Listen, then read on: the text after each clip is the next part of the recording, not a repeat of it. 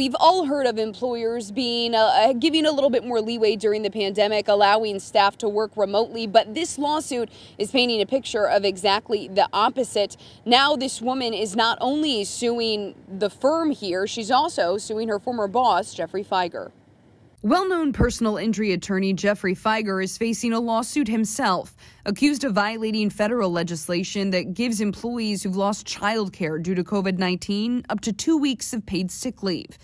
In the suit filed this week in federal court, attorney Paulina Millman claims her son's daycare closed due to the pandemic in mid-March. The child had previously had a respiratory virus. She claims that Fieger denied her request to work from home on a Monday and Tuesday, so she had to use PTO. She was already pre-assigned to work from home on that Wednesday. On Thursday, the lawsuit claims Millman's son was feeling sick and that she offered to take unpaid leave to remain out of the office, but she was then allowed to work from home for the rest of the week. Later that day, though, she was fired. In this termination letter included in the lawsuit, Fieger claims Millman had cleaned out her desk, failed to come to work because her child had a minor cold, and that she'd been off for 10 days in less than 3 months. Her attorney says Fieger also violated the Family Medical Leave Act and is seeking damages for what she claims was a wrongful firing.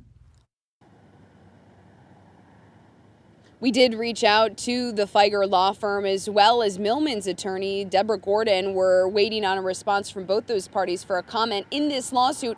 Gordon is demanding a jury trial in this case. Reporting live this morning in Southfield, Jen Shantz, 7 Action News.